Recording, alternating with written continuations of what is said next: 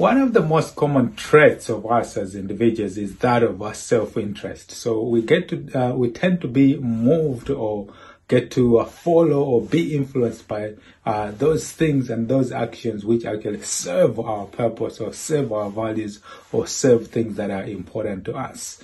You only have to look at, the killing fields of Cambodia, or those pro athletes who are actually, taking drugs in order to get a competitive advantage. They are thinking only of themselves, aside to the impact of the sport itself, as well as their teammates and everything else. We are actually, built to actually serve our own interests. And the people that actually stand out are those who actually look out to those interests of others, and that's where you actually get to start to stand out, and that's where you can actually get to influence other people as well. So it is important to actually understand that. If you look at, there was one political blogger, Andrew Sullivan, who he wanted to actually look at his relationship with his bloggers as a two-way street, not just him serving his own interest of building up a massive following, but also he wanted to actually get those loyal customers, those loyal people, loyal readers who actually he can engage with in a way that is actually serving the interests of both of them. So he came up with this concept of view from your window. So he would ask all his readers and listeners to actually take a picture from their window so that they could share, so he could actually see their world as well.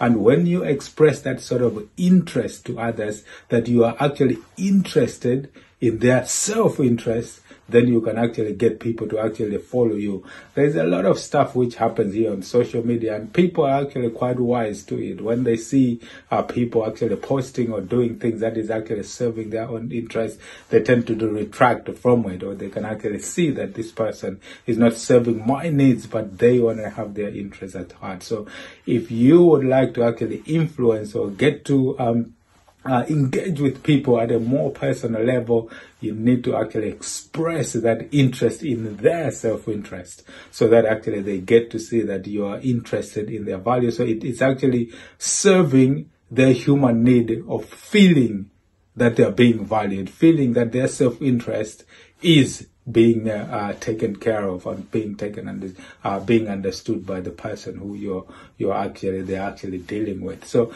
that is a key understanding that we need to take away, to understand that in order to stand out, we need to communicate to people in a way that is serving their interest, and that way they actually get to engage with us, they actually get to interact with us, because they can see that actually we are putting their self-interest at heart, which is this basic human need to actually feel valued and needed, and self-interest.